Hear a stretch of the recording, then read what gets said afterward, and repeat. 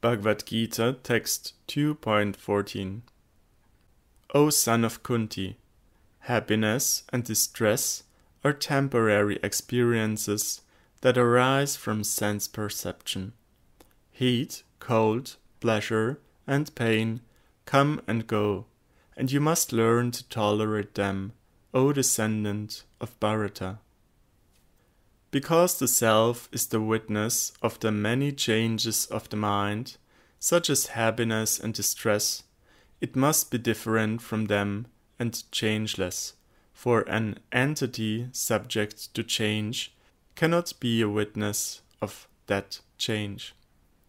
As the self is different from the gross body, so too is it different from the subtle body, which consists of various fluctuating states of the mind. The experiences of happiness and distress differ from those of heat and cold, inasmuch as heat and cold can be either enjoyable or distressful, whereas happiness and distress remain the same. First, Krischna speaks regarding the macrocosmic and then the microcosmic level of experience. All of these experiences are relative to the mind's marriage to the senses and their perception of sense objects. That which is at one time hot may be cold at another. That which brings happiness may later be the cause of distress. These mental perceptions create a world in which the self lives without knowledge of itself, the world of the mind. The first step out of this small world is theoretical knowledge, followed by the cultivation of stoic tolerance. Tolerance is a virtue that is required to matter how one lives.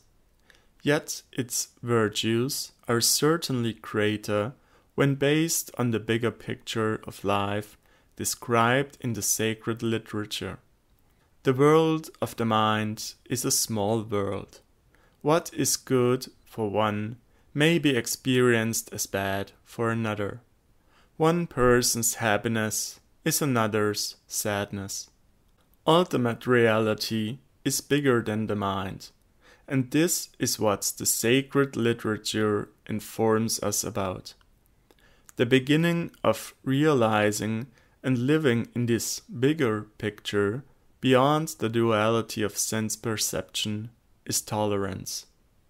By addressing Arjuna in terms of both sides of his noble family heritage, Kaunteya and Bharata, Krischna strongly suggested that Arjuna should take the noble path of tolerance in relation to dualities, knowing them to be mere fluctuations of the mind. Krischna goes on to describe tolerance in greater detail.